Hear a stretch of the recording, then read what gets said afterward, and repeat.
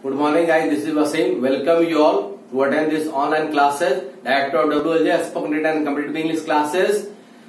So guys, before starting, now I would like to request you guys to subscribe my English Education WLJ YouTube channel and press bell icon so that you can proper get notifications, the materials which I have been posting regularly on my YouTube channel.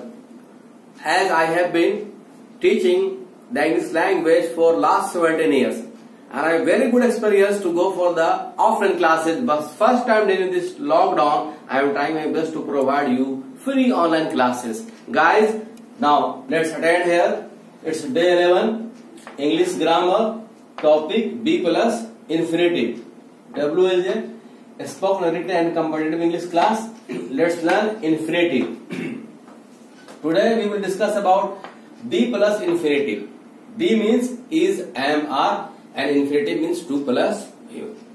The structure subject plus is, am, are plus likely plus infinitive. Earlier we had discussed about some structures. Now here likely. So likely is one adjective here.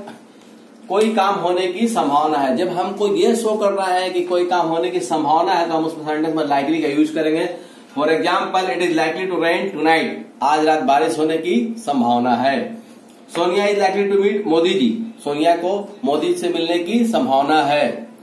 He is likely to join BJP. उसे BJP party से जुड़ने की संभावना है. तो जहां पे इस तरह का सेंटेंस हमको शो करना होगा कि कोई काम करने की संभावना है, वहां पे हम लाइकली का यूज करेंगे. आई next structure subject plus is, M, are plus expected plus infinitive. Same structures only expected. सिर्फ यहाँ पे लाइकली की जगह पे क्या हो गया, एक्सपेक्टेड. हिंदी में नहीं, कोई काम करने की उम्मीद है, कोई काम करने की अनुमान है. जब हमको ये निकालना है तो हम वहां पे एक्सपेक्टेड का यूज करेंगे. The train is expected to arrive at 15:30. Train का 15:30 बजे यानी कि 3:30 बजे आने का अनुमान है. फ्रेंड्स, हम नोटिस करते हैं जब भी स्टेशन पे जाते हैं, जब कोई ट्रेन आने का होता है तो हम अनाउंसमेंट पे गौर करके करेंगे. Announcement train number 12397 Mahabodhi express gate Kanpur expected to arrive on platform number 2 करके एक अनाउंसमेंट होती है. उसी तरह से matric result is expected to publish till 30 June. Matric का रिजल्ट 30 जून तक निकलने का संभावना है. और part third exam is expected to commence from 5 July. Part third का एग्जाम जो है 5 जुलाई से होने का संभावना है. तो यहाँ पे एक उम्मीद है कि फ्यूचर में होगा, काम होगा, भले ही लेट हो या सवेर हो, लेकिन काम यहाँ पे होगा. आई third structure subject plus is, M, are having plus infinitive. That is very meaningful and highly use structure in English language. Having कोई काम करना पड़ रहा है, मजबूरी हो या जरूरी. Like we are having to stay at home 24/7 in lockdown. हम लोग को लॉकडाउन में 24 घंटा 7 दिन घर में रहना पड़ रहा है. Stay home, stay safe, stay healthy. She is having to pocket insult there. Pocket insult एक फ्रेज है, उसे वहां अपमान सहना पड़ रहा है.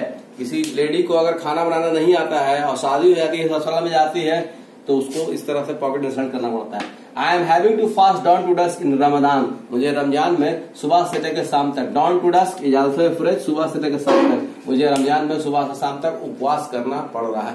इस तरह से कोई काम करना पड़ रहा है, having to do. Last subject plus is, M, are plus required plus infinitive. अब यहाँ पे हैविंग की जगह पे क्या आ गया, रिक्वायर्ड. रिक्वायर्ड कोई काम करने की जरूरत है, कोई काम करने की आवश्यकता है. Visitors are required to register their name before entry. आगंतुक के लिए जरूरी है कि वो प्रवेश करने से पहले अपना नाम दर्ज कर दे. ये sentence very common. It is generally found in big schools, apartments. If you go, there is one watchman over there sitting with register and he request you to right your description so that you are going for the purpose. Second sentence, she is required to face an interview only. उसे एक interview face करने की जरूरत है. And third, you are not required to go outside. आपको बाहर जाने की जरूरत नहीं है. Friends, in today's class we discuss about the 4 structures. likely कोई काम होने की संभावना है, expected कोई काम होने का अनुमान उम्मीद है, having कोई काम करना पड़ रहा है, मजबूरी है जरूरी, required कोई काम करने की जरूरत है, आवश्यकता है. These all structures are in present. When we need to frame in past, only we need to use was, were in place of is, am, are. Thank you, and that's it in today's class. Have a nice day.